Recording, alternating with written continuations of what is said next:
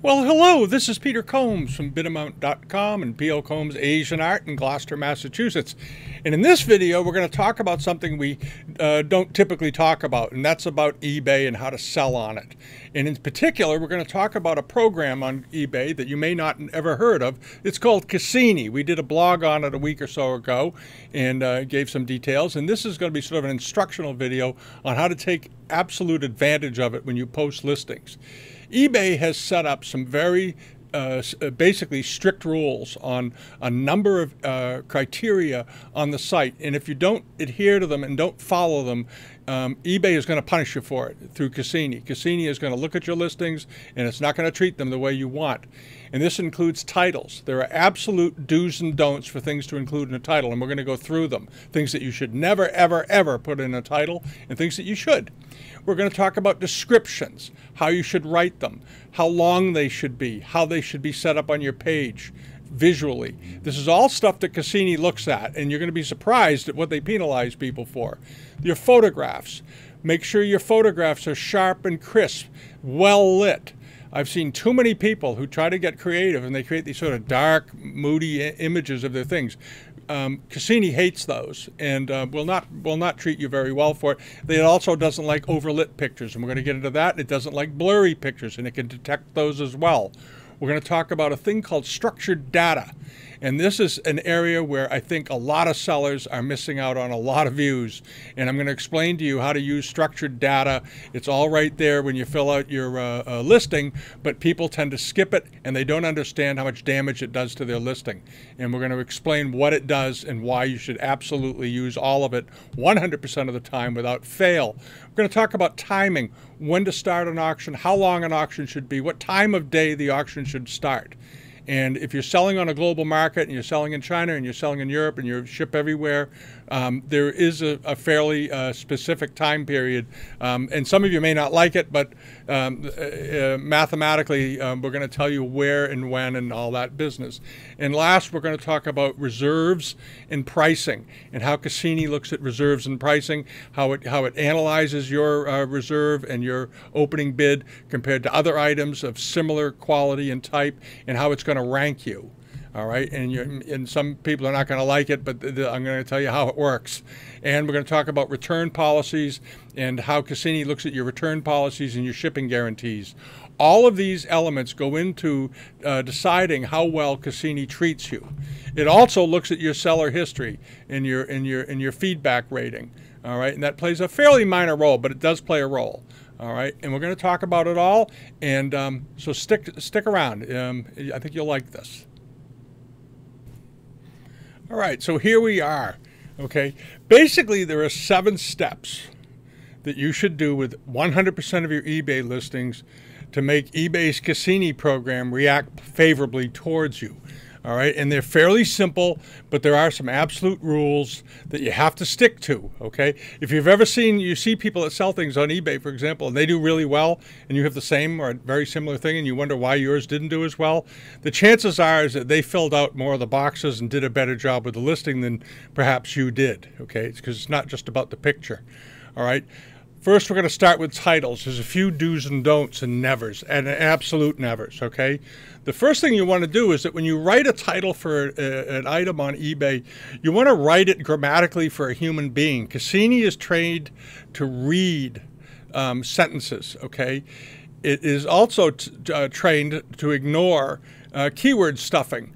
So keyword stuffing is when people throw in random bunches of words into a title, you've all seen them, that don't make any sense, okay? So write it grammatically. Write it as though you're talking to a person. You're writing for human beings, not for a computer.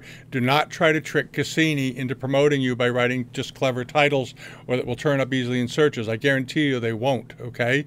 And it also has built into it common search terms in every category. So in the Chinese antiques category, the Japanese antiques category, it has certain words that it picks up on immediately once you include them, okay? And it's looking for consistencies there, okay? So if you say Chinese, blue and white, Chinlung bowl, Okay, it knows what all of those are, and it's going to go, okay, I know what that is. We've had those before. It's also going to immediately go and look and see how much they're worth. It's going to look at the prices that they've sold for in the past, and what you're asking for your piece is a starting bid, for example, or if it's a buy it now, what you're asking for a buy it now price, and they're going to compare those your titles and descriptions and see if you're being realistic. All right, it starts to make decisions for you the very minute it goes up, and you want it to make good decisions for you, okay? You have 80 letters to use in your title. You don't have to use all of them. Typically, people use 60 to 75 of them. All right? There are certain words you never, ever, ever, ever, never, ever want to include in a search title. And those are adjectives. Great, fabulous, rare, museum quality, one of a kind. Those are wastes of space. They do your listing absolutely no good. As far as Cassini goes, it's not interested in those words. It's looking for specific words that it has in its database already, in key search words that it can understand that are reflective of your description down below, okay? So just the facts. Pay the most attention in particular to the first 4 words of your title, okay? The first 4 carry about half the weight of the entire title, maybe more, okay? They carry a lot of weight. So don't waste it with saying great, fabulous, and rare. Those are not search terms, okay? Nobody searches saying fabulous and rare Ming Bowl, for example, okay? All right. The other thing you want to remember, too, is that when you do your description, repeat your title in the description at the top in bold print, okay? And I'll explain why in a little bit, but that's just a little hint of things that are coming up here. All right, good titles look like these to Cassini, okay? And these are a few that hit pretty much all the numbers that you want. Chinese, Famille Rose Mandarin, Porcelain, Baluster Vase, mid-19th century. Good, clean title, lots of search words in there, lots of words that people can search for, all right? Or Kangxi period, blue and white, 18th century, porcelain bowl with chinois mark. All right, they look up Kangxi bowls with marks. They look any one of them, it's going to turn up. Or 19th century Chinese bamboo scholar's object brush pot with figures. All right, all totally searchable, all relevant to your listing. You can put in a clever title if you want, but if it's not relevant to the description below, you're going to get whacked for it. All right, bad titles look like this. Fine and rare Chinese Famille Rose vase with people and flowers, okay? In that title, the first 3 words are completely wasted. All right, fine and rare. None of those are searchable. Incredibly pretty Kangxi B&W bowl from the 18th century, Chinese chinois mark. Okay. The problem with that listing is that incredibly pretty is not a pair of search words, so that's blown out. The next thing is the use of of B and W, using the B and then right next to it putting the ampersand and putting W. Don't do that. Spell out blue and white. Blue and white is a much more search term than BMW. Okay, and B and W is in the indexes as a thing, but it is not a popular one, and it's very hard to read because B and W is not a word.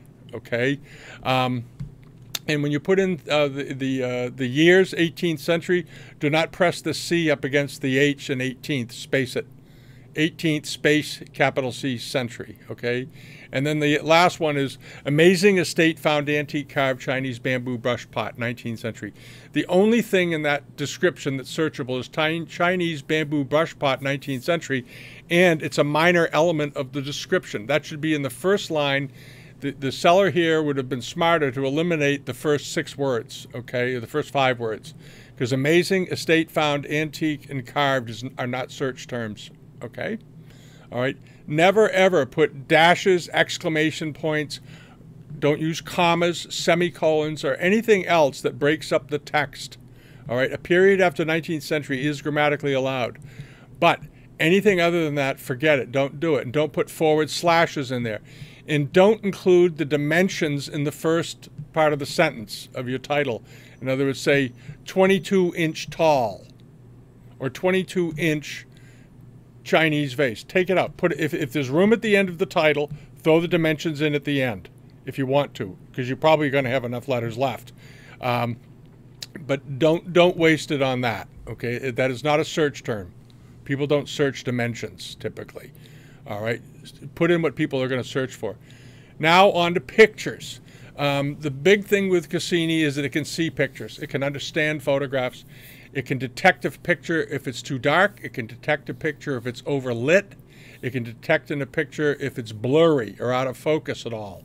And if it's blurry and out of focus or it's underlit, it's viewed with suspicion. Okay, and I've seen a lot of photographs on eBay. I've probably seen more photographs on eBay than in the Chinese category than anybody I know. And I've seen too many that are dark and moody and atmospheric, and they have raking light and all that clever stuff. You can do one of those if you want. But what Cassini is looking for is sharp, crisp pictures. And when you upload your images, very often most cameras upload with it the camera settings. And Cassini's going to look at that and see if that matches up. And if it's dark and poorly lit, it's not going to treat you very well. Okay, it takes only a little bit of time to learn how to shoot perfect pictures that you don't have to edit. Okay, there's a few other things that you never ever want to do, and they can all be avoided if you learn carefully how to shoot really good pictures. One is, if you have Adobe or one of these photo editing tools, never sharpen your images, and never ever use auto sharpening. Okay, the reason is that on your screen auto sharpening might look great, or sharpened might look great, but not all screens are the same. The screen variance and how things look on screens around the world varies enormously, and on your screen a sharpened image or a slightly lightened image might look better to you. Well, did you calibrate your screen? Is it a new screen? All right, how does it look on a phone? And what you're probably going to find out is that on your screen it looks great and everybody else's it looks lousy. And Cassini can sense a sharpened picture, and they're wondering why you're editing your pictures. Same thing with adding light. If you have to slightly light adjust it, that's fine, but in general I don't recommend it. Okay, use raw pictures and just get them to the size you want. And when it comes to size, the optimal size, for example, the default setting on many cameras is around 1216 by 912 pixels. That's one of the default settings. That's a good size photograph. 1000 by 1000 is a good photograph. 900 by 900 even. But don't go much below that, okay? You want it to be able to be blown up nice and big, and you want to use lots of pictures.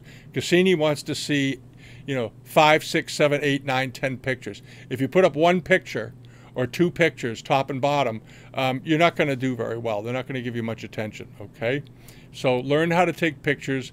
Read your user's manual. If you have a good manual camera, learn how to do macro settings, adjust f-stops, shutter speeds, and ISO settings. And that's about really all you need to know, all right, and white balance. Otherwise, put it on manual and use photo lights, okay? On indoor lighting, never ever shoot your images under normal indoor household lights or fluorescent lights. Don't use incandescent lights. Don't use the regular table lamp lights that that people have. The reason is they don't have enough lumens in them, and the camera's looking for lumens. It's looking for a light spectrum of light to draw from in order to create your picture. And if you don't have the right kind of lighting, the camera's going to have a hard time, even on automatic settings, to interpret the image. Okay, so don't do that. And I'm going to show you something here. This was a really classic case of bad photography. The jar on the left and the jar on the right are exactly the same jars. The one on the left was shot indoors. The guy apparently took, and it was a very good jar, as you can see. He took a table lamp, apparently popped the shade off of it, shot a picture of it. And for one thing, because of the curvature of the lens of the camera he used, he was too close. It distorted the image. So the jar looks sort of, like it's expanding upward, and it's distorted in shape. The one on the right is what it looked like after we bought it. We bought this jar and rephotographed it right away for a customer. And you can see the difference. They look night and day different. They are exactly the same jar. They're exactly the same. Had he used the one on the right, I wouldn't have been able to have bought it on eBay as a buy it now at a ridiculously low price. All right, somebody would have grabbed it immediately. But the photo on the left was very, very confusing to people. Okay, now I'm going to show you something. We're going to talk about outdoor lighting. If you don't have a good lighting setup inside, don't be afraid to take the thing outside. If you have a back porch, a picnic table in your yard with sort of a neutral background, nobody cares. Nobody cares where you shot the thing, as long as it's not shot in front of a pile of trash cans or something, you know, common sense. All right. I know there's a guy out there that we feature regularly in the newsletter. He shoots a lot of stuff on the hood of his car. He has a black hood, and he shoots jewelry on it all the time. And the stuff looks fabulous, and you can see it nice and clear, and he gets really good prices. He gets very good price results. All right. This was a jar that we shot outdoors. It was for an auctioneer friend of mine a couple of years ago had this, and I was helping him get some information to some customers that might be interested in it. And he wasn't really set up to take pictures, so I just took it outside, put it on the porch of his house, and stood with the sun over my shoulder. As you can see, it's so the shadow goes off to the right. I was using not an expensive camera, a $300 or so camera, set it on automatic, and just took these pictures. And the camera did a beautiful job, as they're set up to do, in natural light. And it's good, it's crisp, it's clean. You can see the depth of the cobalt, everything you want to see. All right, that is a better picture than a lot of pictures you see that people shoot inside, you know, trying to use table lamps and all kinds of things, or they have an underlit photo tent with good lighting, which I never understand. But at any rate, that's what you wanted. That's the kind of thing you want to do. All right, so make sure the picture looks like the object, in other words. Okay. Item descriptions. Okay, this includes not only the description, but the size and the condition report and all that business. The first thing I want to mention is that eBay provides at the top of every listing, when you're filling it out, a box that says condition. Don't ever write in it "see below" and then put the condition down below in your description. Do it in both places. All right. The reason is that if there's a problem with the buyer down the road and he says it's not as it looked in the pictures, or it had a repair that you didn't illustrate or that you didn't mention, all right, he can say that even if it's in the description down below, because you didn't fill out the condition box. You have to fill that out. You absolutely have to, okay? The other thing is, if you say "see below" or something else, Cassini looks at it and said, well, that's not a condition report, that's a direction, and it gives you a little bit of a knock for that, okay? So you don't want to do that. So write in the condition box the condition of the piece exactly as it's going to appear in the description, and then copy it and, of course, add it down in the description below. And then Cassini will look at your listing, and the two places where the condition is reported are exactly the same. It gives Cassini confirmation, okay? Because what this computer program does is it looks for consistency of your description, of your title, of the categories you're putting it in, to validate that this is really what it is, okay?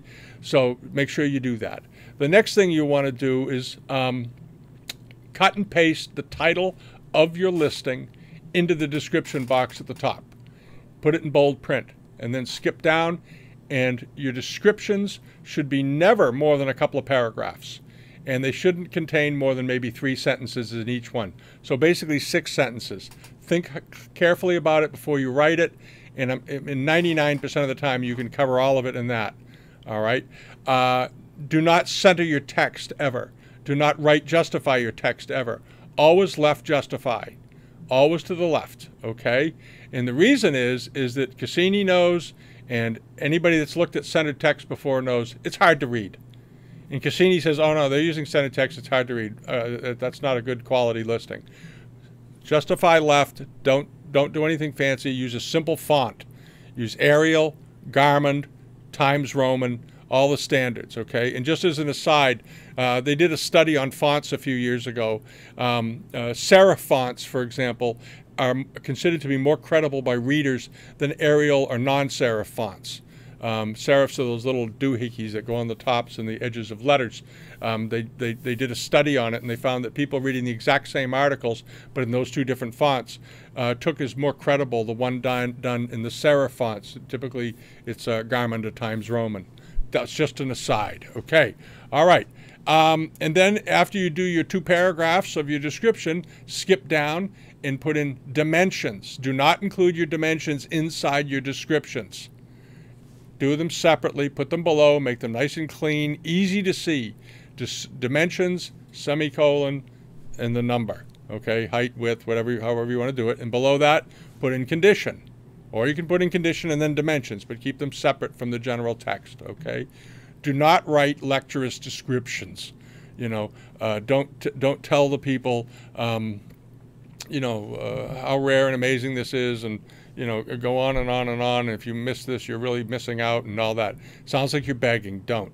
Let the pictures stand on their own merit. Let the images carry the day with a description that matches those images, and you'll be in good shape, okay? Down below that, if you want to add any boilerplate of any kind, you can certainly do that. Okay, now, duration of the auction. This is extremely important. Some people think they can just throw up a listing on a Wednesday afternoon and that's it. Well, if you're selling on a global market, which eBay is, in particular with Chinese and Asian art, it is a totally global market. The idea is you want to get the most exposure you can globally during the time of the sale. And here are the basic rules. If you really want to get full exposure all around the world for the best, most optimal amount of time, only do 10-day auctions. 10 days, period, no exceptions. Start every auction, preferably on a Thursday night, or if you can't do it on a Thursday, a Friday. Do not start listings on Saturday, Sunday, Monday, Tuesday, Wednesday.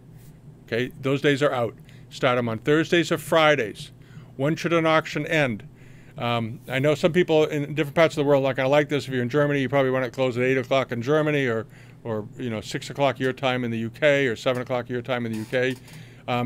Unfortunately, statistically for Asian art, the optimal starting time, which is also the ending time, 10 days out in this case, is 7 to 9 p.m. in that window, Central Standard Time in the United States. The reason is that the majority of stuff that sells on eBay in the Chinese and Asian art categories sell to either buyers in the United States or to buyers in China and Asia. 7 to 9 p.m. Evening time here in the U.S. is 7 to 9 p.m. In the morning in China. A lot of people that buy in China are on the internet starting at around 5 in the morning. By 8 or 9 in the morning, to them, that's the middle of the day.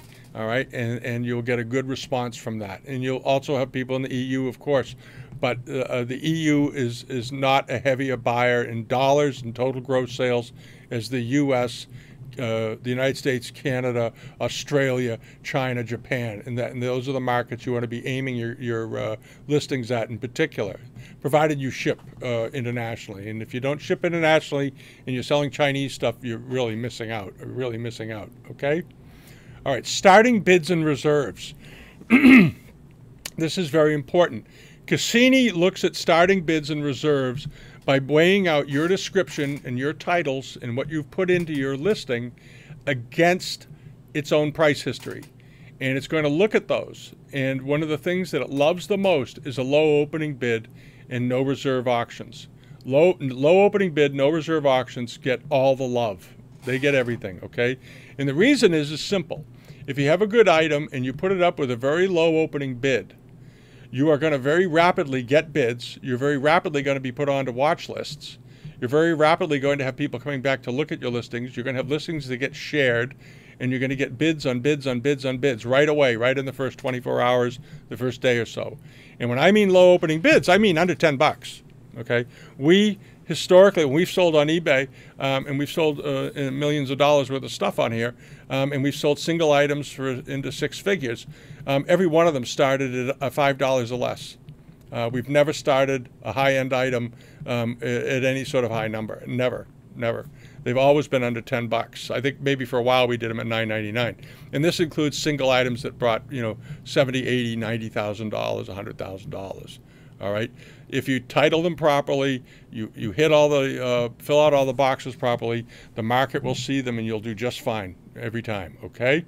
All right. The other thing is that the more bidders you get, people placing bids, there's a psychology to bidding. And once a person places a bid on something, a sense of ownership kicks in. They begin to think it's theirs, that it should be theirs, and they think about it more and more, and then they want it more. And you end up getting a lot more people interested in buying it, and they actually start to fight to keep it, okay, because they sort of think of themselves as already having it. All right. And one of the things I wanted to now go into very quickly was the eBay form itself. And before I do that, I want to show you something about, okay, this is what I wanted to talk about first before we get over to the eBay form. You'll notice on the left-hand side of the screen here, and you've seen them all before, this list of things: primary material, age, type, color, and so forth. Okay, that's all the structured data that eBay is looking for. And a lot of folks, when they fill out their submission forms to create a listing, they don't bother filling out the form.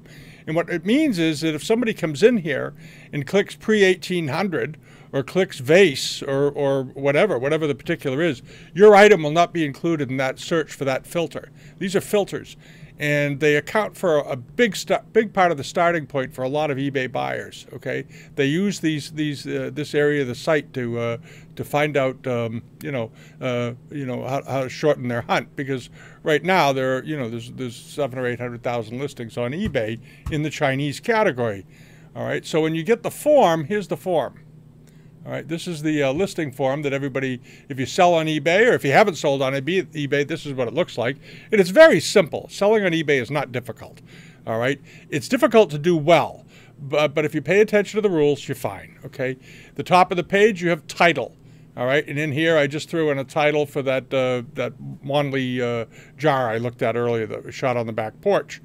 And then you scroll down to here, and you have condition description. This is that condition box that eBay provides that you absolutely must fill out. All right, so fill it out, type it in here. Okay, they give you plenty of room to type it out. There's no limit in space. All right, and then add all your pictures, 8 to 12 at least.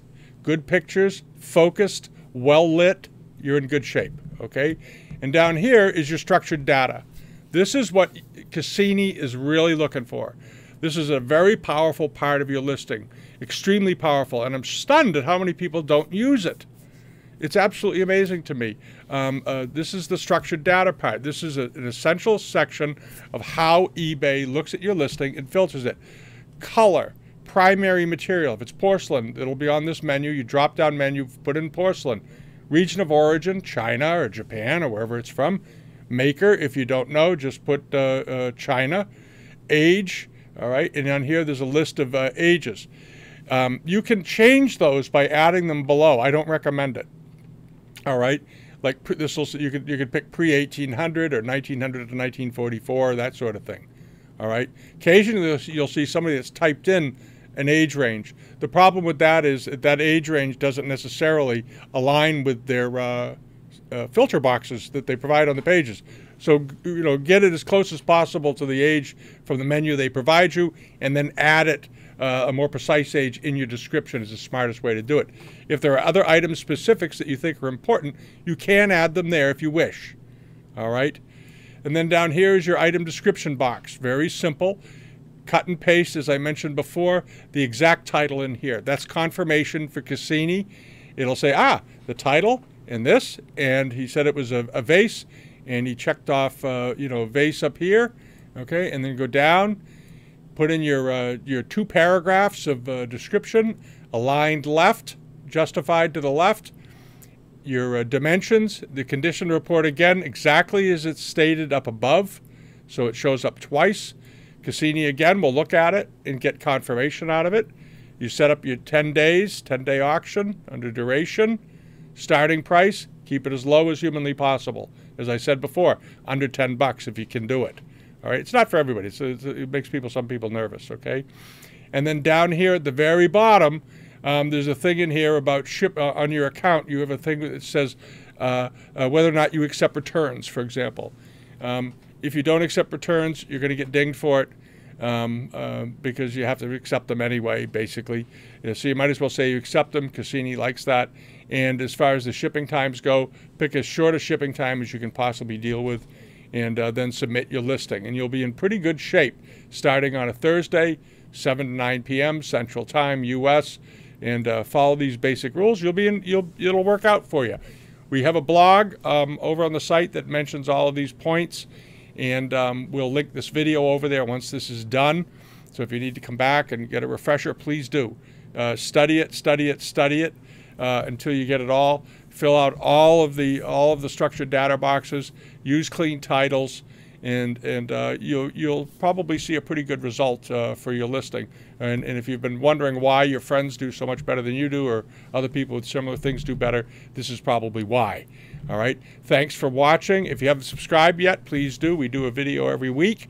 And if you liked it, give us a thumbs up. We love those. And leave a comment. If you want to see more of these, we can do them. I've thought about doing these for a while on how to sell better on eBay, because we know quite a bit about it. And let us know what you think, okay? And have a great week, and we'll be back Friday with our regular video. All righty. Thank you, and goodbye.